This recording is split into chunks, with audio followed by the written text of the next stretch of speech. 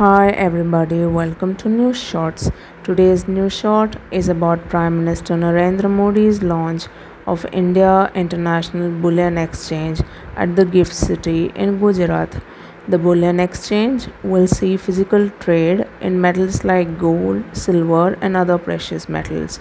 The players who are willing to trade in gold and silver here are expected to be registered with the International Financial Services Center Authority. India is the world's second largest consumer of gold, and this bullion exchange is expected to bring about transparency in the gold market and standardization in the pricing.